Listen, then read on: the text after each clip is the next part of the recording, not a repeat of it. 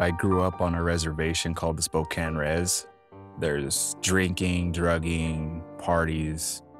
I was running around, I was burglarizing, I was stealing a lot. I was up against a lot, so I reached out to Indian Alliance. Helena Indian Alliance was formed in 1969. The part of it was in response to a lot of the Native Americans moving off the reservations into the urban settings. Urban Indian organizations are that unique bridge between a tribal entity and a medical facility. We provide a culturally comprehensive approach to care off the reservation. I just wanted to go where my cultural background is offered as well. It helps me heal while learning your culture at the same time. We have had a huge increase in overdose deaths in our community. Homelessness, domestic violence. It's really been sad. There's been a lot of suicide in our community amongst our young folks. You know, I used to have a saying, I was like, oh, I don't have a heart.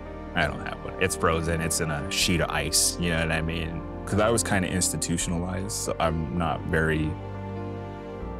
how to approach people correctly.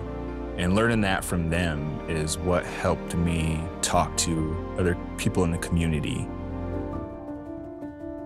The whole idea behind whole person wellness is not separating the head from the body. We try to treat the whole person, their mental health, if there's substance use, if there's physical health conditions they're struggling with, and we really come at that from a team-based approach. We're really working for our clients to make sure all of their health needs are met under one roof. One of the impediments that we have found in our judicial system, the criminal justice system, is there are so many individuals in our community that commit crimes largely based upon their substance use and our co-occurring mental health issues. You know, we just keep beating our head against the wall. Our goal is to say, instead of waiting till after we sentence them to some kind of treatment, we're going to open up the doors and hopefully facilitate treatment early. Our doors are open to everyone, all demographics. You don't have to be Native to come here. We will see anyone and everyone. My philosophy is that we need to work with everyone that we can to bridge those gaps. That is the approach we've had here, and I think we've seen a lot of doors open. I've struggled with mental illness my entire life. It's unfortunately in the fabric of my being. Came in here a complete mess. I needed something that was gonna help me, that was gonna be sustainable. She was in a very difficult situation, worked at a very entry-level, challenging job, didn't have any higher education under her belt. Emily is a person that really took advantage of a lot of our programming. We worked with housing navigation to get her on a affordable housing voucher in the Helena community. She has since gone on to get 3 college degrees.